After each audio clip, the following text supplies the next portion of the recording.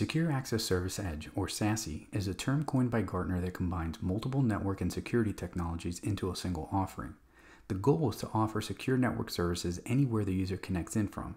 And as we think about how distributed our workloads and users are, we find ourselves having to deal with multiple technologies that don't necessarily work together. This means multiple security policies and inefficient designs that are costly and don't scale. With the increase of work from home users, there's a bigger demand than ever for secure direct access to the cloud without having the central bottleneck and latency of the traditional VPN.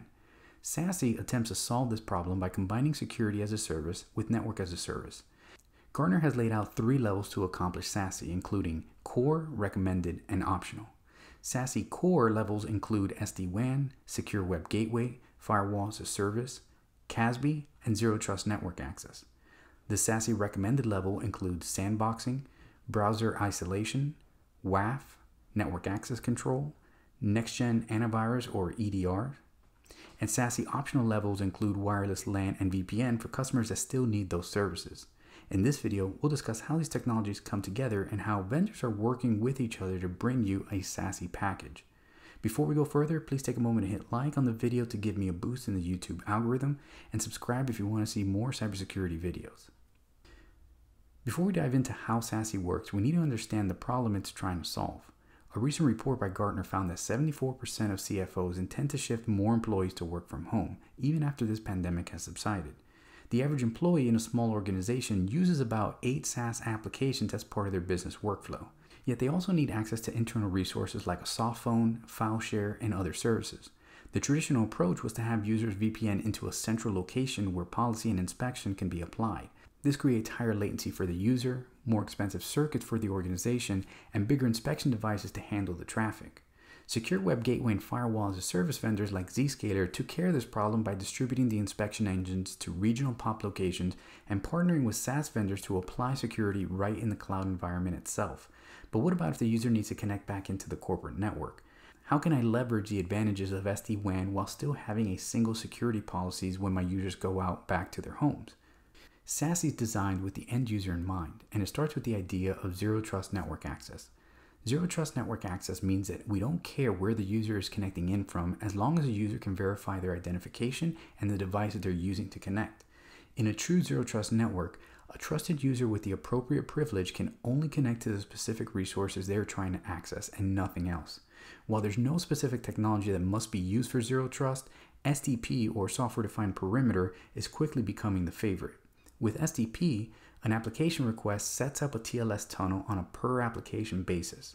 An SDP controller sets up and tears down these one-to-one tunnels and uses an SDP gateway to control access as enforcement points.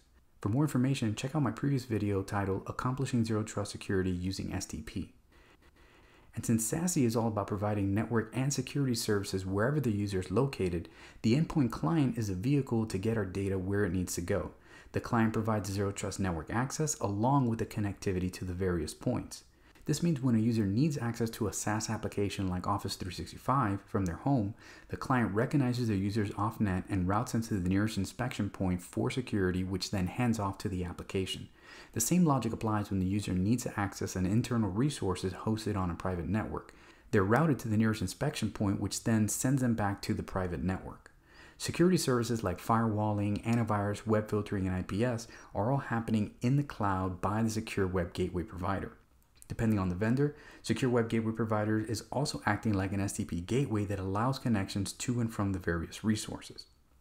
In contrast to a traditional VPN network where users are connecting to one central location with big security devices doing the inspection, with SASE, those inspection devices are distributed across various regions, which means savings on the circuit size and the security device that would have been in a traditional hub and spoke network. Most of what we're talking about thus far is not new to you if you're familiar with Zscaler or other cloud web gateways.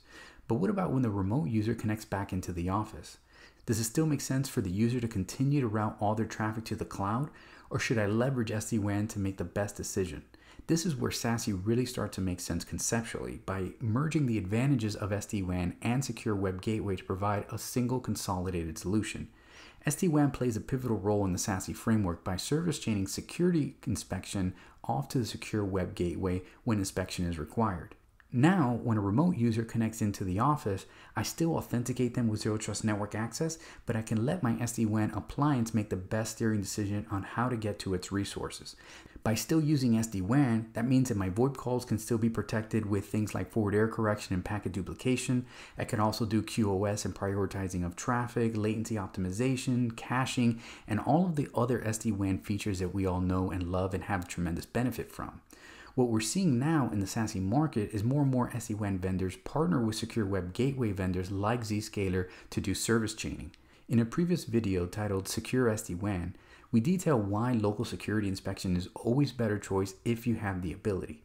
Needless to say, if your SD-WAN vendor doesn't have any local security inspection, service chaining to a secure web gateway is always an option. That being said, your goal should be to leverage a solution where you only have to make a policy change once, and that policy change should be consistent no matter where the user is connecting in from. A good SASE solution should have the ability to have different off-net and on-network policies. When users get behind your corporate network, SD-WAN should be making the steering decisions. When they pack up and go home for the night, the client should connect to the nearest POP location and still leverage those same policies and security inspections without there being any gap. The last item in the SASE Core framework is Cloud Access Security Broker, or CASB.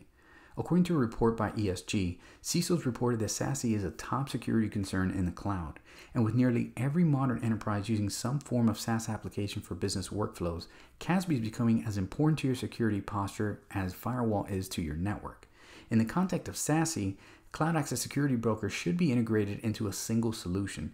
That means visibility into your SaaS applications wherever it's being used, centralizing your security policies, enforcing who has access to your cloud applications, and even quarantining users if it's necessary when suspicious behavior is detected. This involves having a SASE solution that integrates CASB into the management plane and having the same policy whether your users are on-net or off-net. To summarize, it all starts with Zero Trust Network Access.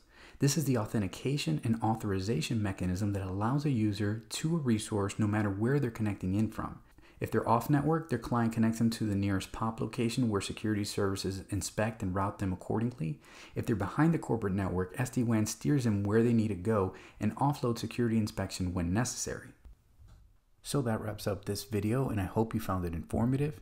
As always, please comment, hit like, subscribe to stay on top of our latest releases here at the CISO Perspective, and visit us at thecisoperspective.com.